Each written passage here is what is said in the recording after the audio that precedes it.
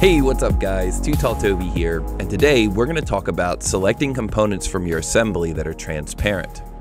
As you can see here, I've got this glass pane, this glass door, and this glass pane in the foreground of my assembly. Selecting them is no problem currently, but it becomes more difficult when we've got components behind those transparent components. Now, as you can see, I select right through the transparent component. So what can I do to select those glass panes in the foreground of my assembly? Ow! So this is a spot that I know a lot of users have found themselves in. When you've got an assembly and the assembly has a transparent component in the foreground, you can select that component as long as there's nothing solid behind it. But the default behavior in SOLIDWORKS is if you select a solid component behind a transparent component, you'll just click right through the transparent component and you'll click on the solid component.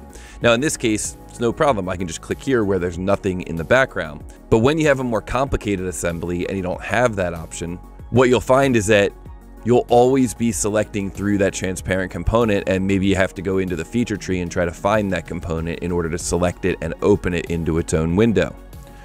Well, the shortcut here is to use the Shift key. What the Shift key will let you do is select the component in the foreground, and you can even see it here kind of in the dynamic highlighting. So I'm picking these planks in the background, I hold Shift, now I'm selecting the door.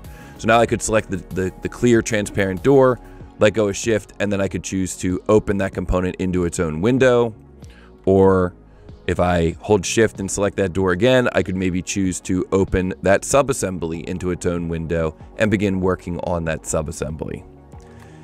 So that's it for today's power move, using the Shift key to select transparent components in the foreground. I think you're really going to find a lot of value from this moving forward, and I'm sure you're going to find a lot of spots to use it.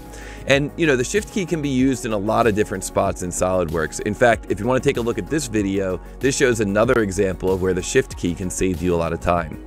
As always, if you enjoyed this video, be sure to like, subscribe, maybe add a comment, and of course, share this video with somebody else who's trying to learn some great power moves in the wonderful world of SOLIDWORKS. And I'll see you guys in the next one.